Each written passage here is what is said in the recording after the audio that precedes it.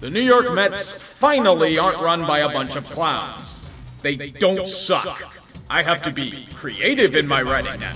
I have to speak praise to the team thriving despite ungodly amounts of injuries. I have to acknowledge the impressive pitchers they have on display, both the proven and the revived. They just need a few and the memes will finally die. And I will cry like a little girl when it happens. They said I was dead. They put 4 bullets in the back of my head and called it a suicide. They thought I was lying at the bottom of the Atlantic. The bastards failed to realize one thing. You can't kill ideas. Did you miss me, Mets fans? You thought the laughs were over. You thought this was going to be a new era, one without shame or indecency. You believed things were going to be hopeful this time around. What don't you understand?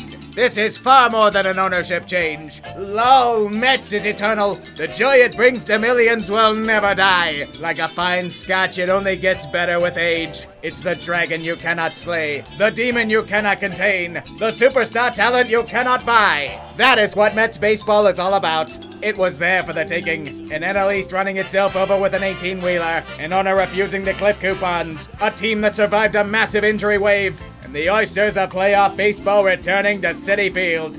Little did you fools know that those ambitions snuck out and took a flight down south from LaGuardia.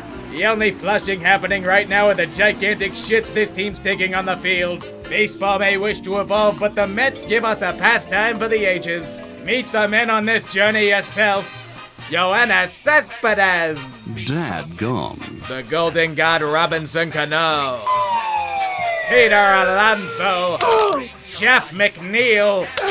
James McCann. Luis Guillaume. J.D. Davis. Dominic Smith. Brandon Nimmo. Michael Conforto. Albert Almora Jr. Cameron Maben. Watch the shitty Pirates. Jacob deGrom. Taiwan Walker. Tyler McGill. David Peterson. Unit lost. Cookie Carrasco. Drew Smith. Robert Gesellman. Joey Lucchese. Brad Hand. John Reed Foley. Jared Eichhoff. Euris Familia. Trevor May. Brother, this guy stinks! Seth Lugo.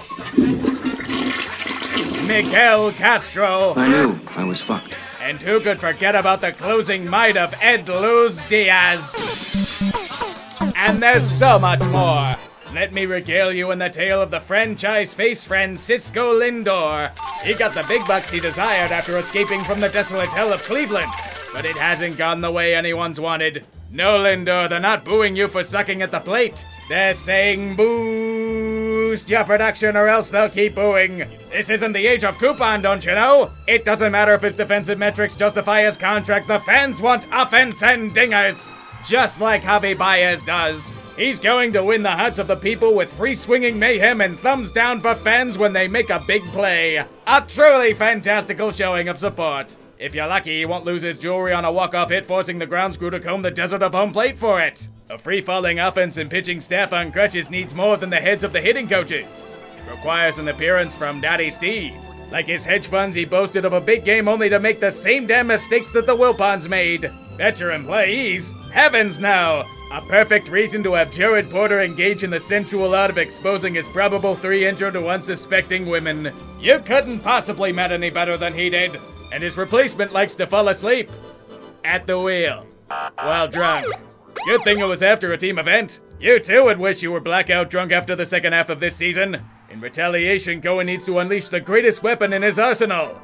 Bitching like Joe from Staten Island about the players on Twitter. Who knows how he's going to react to this hilarious turn of events? Perhaps we'll get a cameo appearance of a machete lopping off heads to replace the outfield apple. It'll be as hostile as Melvin Capital's failed sinking of GameStop. Tune in next week when he realizes Sandy Alderson isn't in a 1,000-year slumber and fires him for once. Think of the joys they can have with the 2005 glory of Billy Bean at the helm. It's just like Unbreakable. There's no stopping this train wreck. You wish that things could be different. Perhaps a hot wife by your side, kids that aren't useless brats, a new car, and all debts paid off, but then you remember, reality is full of horseshit. You're used to having your expectations crushed. Think of it like watching New York City go to shit. Your mayor's a clown and the baseball and Queens follow suit. Those people fleeing the city en masse, they're escaping the wrath of the Mets. Even the Knicks can exceed expectations. It's a fair